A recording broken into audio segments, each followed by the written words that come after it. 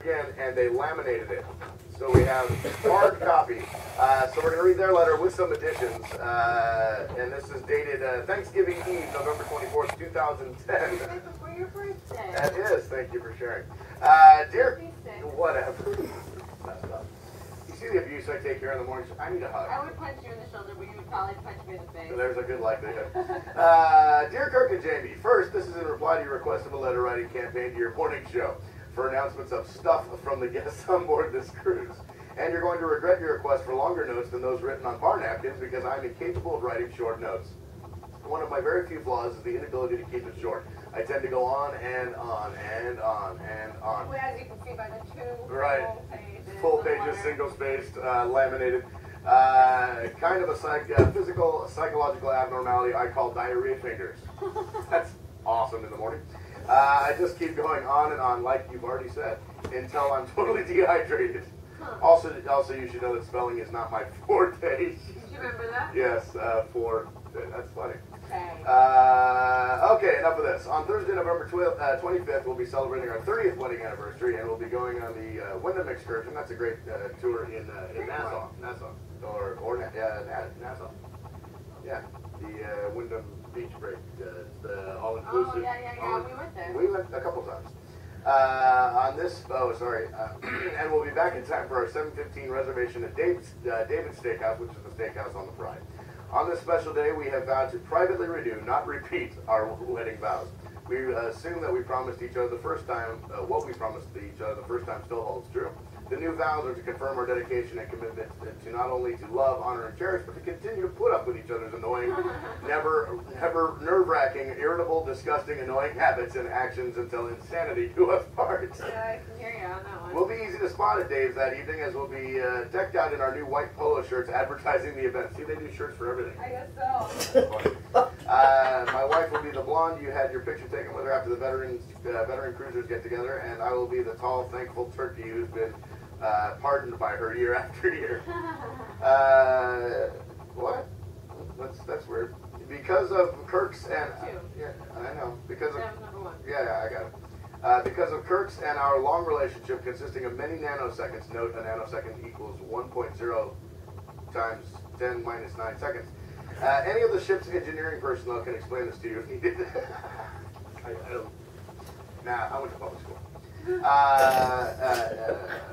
We've spent together discussing virtually nothing at all. I have enclosed the promised picture as a comparison of your looks to her. Oh, that's right. I look just like their nephew Brian, apparently. Note: this photo does not do justice to one of you. Weird. One of you would have to get older or younger, and one of you would have to lose some pounds or gain some pounds. I'm not exactly sure who that is. But after 30 years of being around Brian, I would swear that you two could pass as twins or brothers. Your looks, mannerisms, and personality are almost hauntingly equal to Brian's. Fortunately, in your favor, your on-stage and public presences has a much higher marketable value than his. Thank you very much, I think. I believe that if you and he were to swap jobs, Brian travels the East Coast selling timeshare vacation properties. Very few people would be able to notice the swap. And if you were to cruise on the same ship when you were the cruise director, he'd be mistaken for you. Hope you enjoyed the enclosed picture. If you don't see the resemblance, ask around and see if anyone else does. I think we did that, and nobody saw it. That's true, we did, right? If no one else does, then you can always use this letter to blackmail us by threatening to turn it all over to Brian.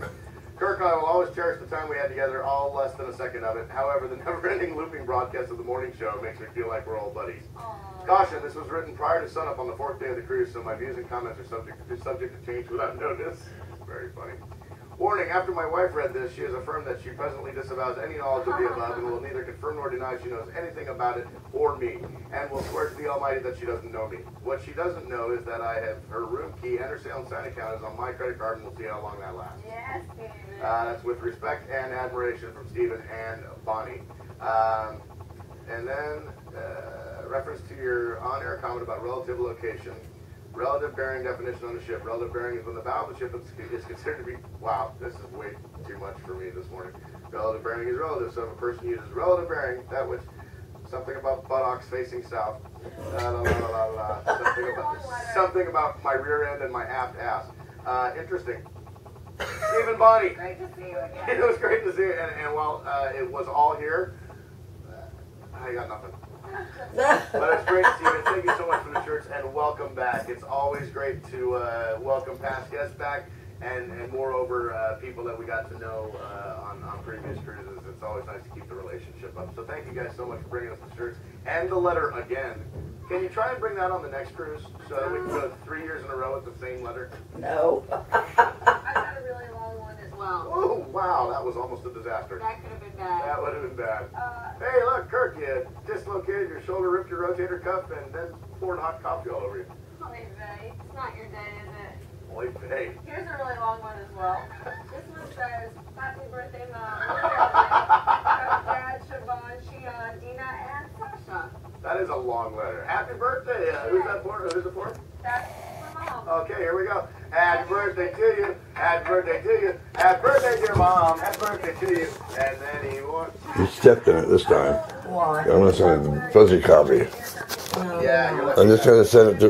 I'm just going to put a note saying thanks for acknowledging us, but here's a one you might understand. Dear Kirk and